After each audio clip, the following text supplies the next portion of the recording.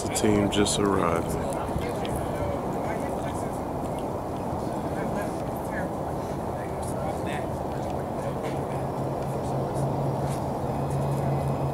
About to get it in. This is a workout from Hill. We're going to break up into two groups. We've got 12, so we're even. We can decide who wants to be on whose team. What we're going to do is we're going to start out, and the first two people are going to go, and then we're going to wait 5 minutes for the next two to go. You wait 5 minutes, wait for the next person to go. So what it does is we have a limited amount of equipment. So each team is going to run 5 laps around, and you're just going to go around, not this inner sidewalk, but there's one more that is in between these two buildings. That's the length amount that you're going to run. Okay? When you come in here, you do 10 box jumps. You're going to then do 20 tire flips. When you get your tire flip, you said you only got one tire unlocked? Two tires, okay. Then you're going to do tire flips.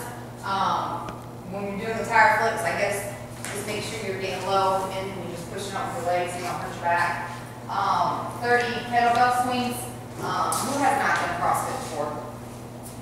You haven't? Okay. Me.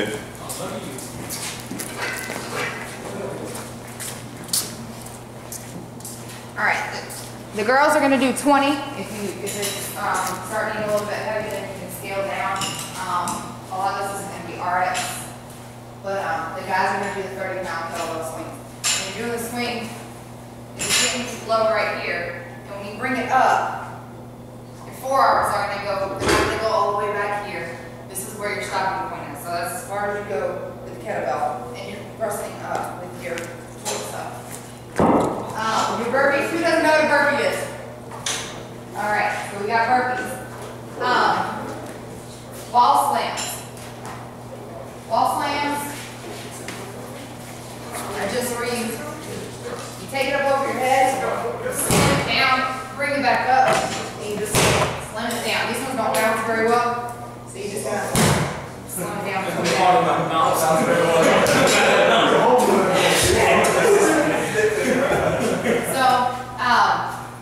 Then after you do your 50 ball slams, you're going to run 2 laps. Same thing, run 2 laps. Come back in here.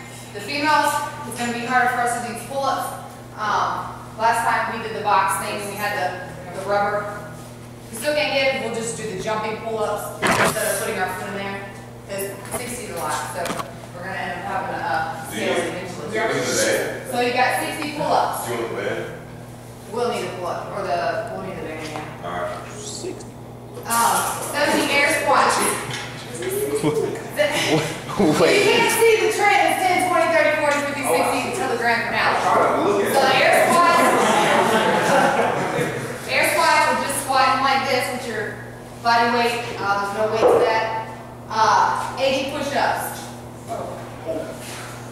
We'll be on our knees, clearly. And I'm going to explain the easiest way to break this down too. So you're going to do, oh sorry, I missed that. So 70 air squats, 80 push press. 80 push press. And the push press are nothing more than you have the bar right here in your chest and you're pushing up. You're not coming any further down, you're pushing up like this. Then you got your 90 push-ups. I'm sorry, it was 80, it was 90. So you have 90 push-ups. And the last portion of it is going to be sit-ups. We're not going to do the traditional sit-ups. We do this at least. You put your feet like this, and it's just coming up, touching your feet, coming up. That's it. No weight? No weight. Now, the easiest way, I don't care how you and your team break this down. I don't care. Everybody has to complete the total number. But I don't care if me and Quell are partners, and we both run the 4 together. He does 5, I rest. I do 5, he rests. I don't care, but as long as you do 10, each person, like say he can do 10 tire flips, he rests, I do 10 tire flips. It's a team, so you guys break it down however much you guys want to do it.